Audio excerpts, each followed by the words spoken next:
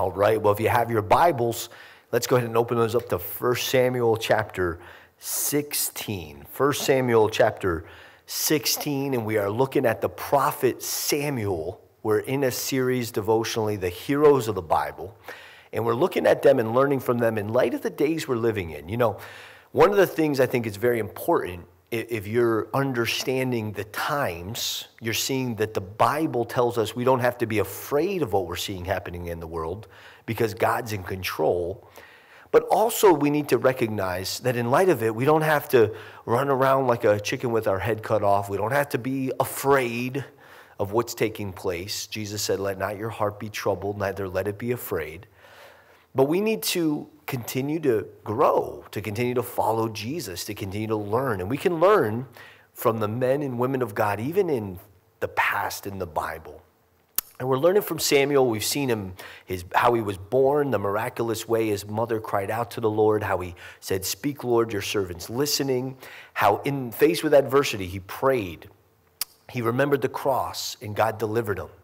And how even in the difficulty of, he was the prophet of Israel, but Saul was the king. The people had begged God for a king like the other nations. And they got Saul. He wasn't a good king. But he had to deliver the word of the Lord, even in that difficult thing. But now today we're going to see him anoint the next king of Israel, which will be God's king. The first king was man's king. The second king is God's king. It's interesting. I know we need to get to the text, but just in light of the prophetic events, the Bible tells us that in the last days, there's going to be something called the 7 years of tribulation. The rapture will happen before that. And during this time, someone will raise up, they call him sensationally the Antichrist. The word anti just means instead of Christ. He's going to come on the scene as if he's the Messiah, right? He's not going to have a red cloak and a handlebar mustache. He's going to be a diplomat. He's going to be a politician of politicians. He's an instead of Christ. It's just like Israel. After the Antichrist, after the first king arises that fails, then the second king will be God's king. See, after the Antichrist 7-year little stint of reign, after that, Jesus Christ, the King of Kings, will come. And that's what we see here. Saul was a bad king. He was not a good king. But the second king, he's going to be much better. And we pick it up, chapter 16, verse 1. Now the Lord said to Samuel, how long will you mourn for Saul, seeing I've rejected him from reigning over Israel? Fill your horn with oil. They would use oil to anoint a king. And go, I am sending you to Jesse the Bethlehemite. So he's from Bethlehem. Interesting. Does that jog any memories for you? Bethlehem. For I have provided myself a king among his sons. And Samuel said, how can I go? If Saul hears it, he will kill me. But the Lord said, take a heifer with you and say, I have come to sacrifice to the Lord. Then invite Jesse to sacrifice, and I will show you what you shall do. Listen. You shall anoint for me the one I name to you. So Samuel did what the Lord said and went to Bethlehem, and the elders of the town trembled at his coming. The prophet Samuel was in our town and said, do you come peaceably? And he said, peaceably, I have come to sacrifice to the Lord. Sanctify yourselves and come with me to the sacrifice. Then he consecrated Jesse and his sons and invited them to the sacrifice. So it was when they came that he looked at Eliab and said, surely the Lord's anointed is before him.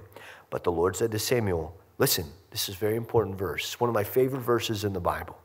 The Lord said to Samuel, 1 Samuel 16, verse 7, do not look at his appearance or at his physical stature, because I have refused him. For the Lord does not see as man sees.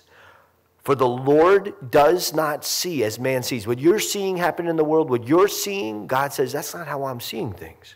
For man looks at the outward appearance, but underline this. You want to learn about God, get this verse in your heart. For man looks at the outward appearance, but the Lord looks at the heart. He looks at the heart. Man looks at the outward appearance, but God sees the heart. You say, uh-oh, because my heart right now isn't in the best place. God sees the heart. He sees your heart right where it's at, and he says, bring it to me, and I'll fix it. I'll heal it. I'll refresh it. I'll squeeze it out like a sponge and fill it with good things. But he says there, man looks at the outward appearance, but God looks at the heart. And the story goes on. Jesse will bring all his sons before Samuel, but God will say, nope, nope, nope, nope, nope, nope, nope. And then he'll say, I've got this one little runt son. He's out with the sheep. His name is David. David. Samuel will go out to be there to see him. When he sees him, the Lord will say, this is the one. I've seen his heart. And he's going to anoint him with oil, and King David will be the next king of Israel. And he's going to be a great king. He'll make plenty of mistakes, and we'll be looking at David next week. But listen, this week, God doesn't look at the outward appearance. He sees our hearts. What's going on in your heart? You know, one of my favorite verses in the Bible is Proverbs 16, verse 1. This is basically when I first became a Christian, I started reading the Bible. This was the first verse of the Bible that I sensed a rhema word, God speaking, like the word leapt off the page, like God was speaking to me. Proverbs 16, verse 1, it says, the preparations of the heart belong to man, but the response of the tongue is from the Lord. And I remember saying to the Lord when I got saved, Lord, you've forgiven me of so much. What do you want me to do for you? And he said, prepare your heart. Get your heart ready. And what about you today? How are you preparing your heart? How are you keeping your heart right? The Bible says, keep your heart with all diligence, for out of it flows the issues of life. Keep your heart healthy before your God, before Jesus. And Father, help us to prepare our hearts, Lord, like David. Help us to be that one, those people that you see and say, the heart is right. So Lord, we pray, get our hearts right with you even today. And Lord, we just commit this to you. Thank you for all we've learned through the life of the prophet Samuel. Can't wait to meet him when we get to heaven.